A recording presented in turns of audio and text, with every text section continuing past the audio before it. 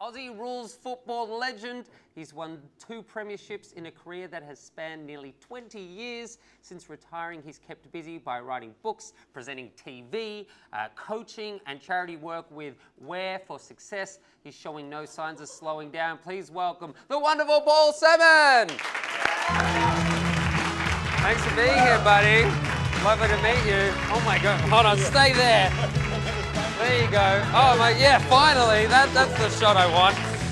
Oh my goodness. That was very brave of you. Thank you very much. Way down here. I could play ruck as long as I had a table there. You probably could, mate. You probably could. You certainly had the sit. That's what they call the sit in Australian rules football. I could have just. Well, yeah. You could have just put your knee on my shoulder. Oh, right. Pretended there was a ball. Yep. And taken the grab. Oh, yeah. I don't want to injure you. That'd be a bit, Thank you for that. Polite. I'm actually looking up at you. It's disconcerting for me. I never do it unusual to anyone. I rarely look down at people. Actually, well, not physically, just emotionally. So grand final tomorrow for Melburnians watching it. You've been in 2 winning teams. What are players going through before a big grand final? Well, it's been a pretty slow week for a lot of the boys, and culminating today in the grand final parade. And look, that takes them right out of their comfort zone. So they'll be very pleased to be, tucked up in not so much in bed right now, but probably watching this show. And why does it? I think so. Hey, fellas, good luck. Yeah, it's all over it. And very excited about the big game. I mean, it's a big deal. Players, and we're pretty strange creatures. We live and breathe playing in this game, so it's a big deal. And they've got through probably the hardest part of the week. I remember it was a long time ago, 1993. You do the ground. They're in convertibles, and you go down through the city, as you know. And a lot of our guys got in there. They were young players. James Hird, Mark Mercuri, all these great. They turned out to be great champions, but they were young boys, and they seemingly looked a little bit out of their depth in the back of the cars. But half a mile down, or half a kilometre, shows my age, down the road, they were waving to the crowd and blowing kisses to the girls and stuff. It was fantastic. They came out of the shell, and we went on to win the next day. It was a big buzz, but it's a big week for the guys. Well, that's interesting you say it's out of their comfort zone because they're surrounded by people, but the game now is just so packed, you're surrounded by hundreds of thousands of people. Do you think it's even more intense now for players because the game's bigger, because there's more pressure and spotlight on them? Oh, look, it would have to be. I mean, it's come so far, and the scrutiny they're under nowadays is significant. They really can't get away with much off or on the field. But usually, footballers, any athlete for that matter, are pretty good at sort of focusing in the moment and performing the task at hand, as you've demonstrated tonight in front of the world. I can't stop thinking about them. Can you guys leave? This is really intimidating. What a distraction, aren't they? But no, the boys are good like that, so there'll be some that really thrive on the big stage tomorrow in front of 100,000, and some will go into their shell and regret their performance, but that's just the nature of the game. We're not like American sport where we get best of 3 or best of 7. It's we put it out there for 2 hours and that's it. Yeah, someone gets the booty and someone doesn't. Oh, there you go. Yeah. Well, so you played for Essendon for a while, but then you left and then you came back, and it was Sheedy brought you back?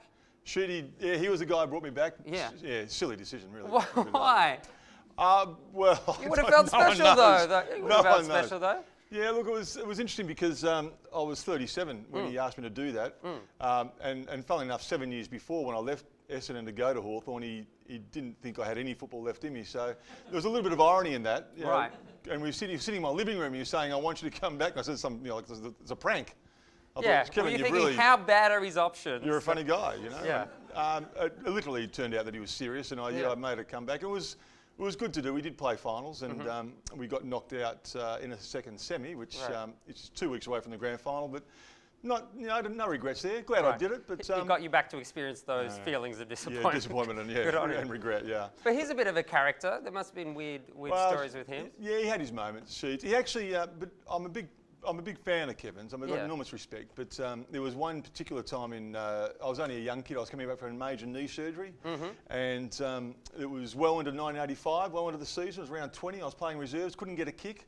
He picked me up from where I worked, and it was a little odd. He never really went out of his way for anyone, but he picked me up and said, I want to take you for a drive. And so here I get into a car. You don't get murdered in this? No, you're here. No, okay, that's great. All good. But I'll shorten the yarn because I got into the car. I mean, he drives a little two-door red Celica, and I don't fit. So it's what like a man really car. Awkward. Yeah. And we're driving to a park, and I was jumping to conclusions. I was actually thinking I'm in a two-door red Celica with a middle-aged guy going to a park. I'm thinking, well, I'll do anything to get a game. Whatever it takes. And this is well, you don't know how I got this job, so I know how I know how you feel, buddy. There you go. We got to the park, and I'm not even embellishing the story. He got a bag of minties out of the glove box, and I thought, goodness me, this could be interesting. And we sat down in the park, and now I'm in this park with a middle-aged guy with a bag of minties, and he's talking to me about what I've got to contribute in the finals. And to cut a long story short, he cut a deal with me. He said, if you come out to training looking like you want to play and train the house down, he said, I'll play you in the grand final if we make it. And it was a big deal to me because I went from not being able to get a kick in reserves footy to about 4 weeks later. I kicked 11 that week in the reserves, and then 4 weeks later kicked 6 in a premiership win. So it was a big deal. So he was a very good coach like that. He had great awareness of what was going to get him the result he was after. That's awesome. Yeah, it was awesome. It feels a little rigged that he said, I will definitely give you a game in the premiership finals. It's like saying on a reality TV show, you're definitely going to be in the grand finals and sing these songs. Well, I guess that's how he knew how to do it. Well, we were a good side, and he knew that we were a better than evens chance. And to go out to training that night and just look at my teammates who were all in the senior side at the moment, and to actually figuratively give them the bird and say, hey, I'm in and you're not yet. So it made me feel good about myself. And he was a sort of an amateur psychologist in that way.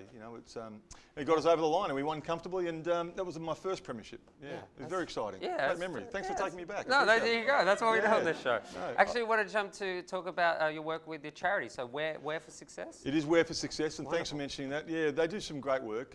Wear for Success essentially take on unemployed people and get them prepared for employment. Dress them, train them, skill them up for the job interviews. You're their Sheedy now. You're picking them back up. Yeah, I wish I could dress myself properly. There's something really lacking here, but right. It's a great thing they do. I mean, these people are referred by social services or employment agencies, so they've really struggled, and they're at a point where they're not sure where their life's going and where it might be heading. So, Wear for Success. Take them in, dress them. You should see these people when they're in the room getting dressed in suits, maybe for the first time. They stand a foot taller, and it's just wonderful to see that. Well, then they could maybe be eye level with you. That's where I come in. Wow, you're tall. Yeah. So then there's just feeling good about yourself is a long way towards going and presenting yourself properly and feeling like you've got a role to play and you can have a future. So and they're getting great results. So people are getting jobs and they're getting on with their life. And if they get their job, they go back and Wear for Success will dress them, for a week's worth of clothing for the work. So it's a real turnaround process. That's awesome. That's wonderful work. Yeah. Well,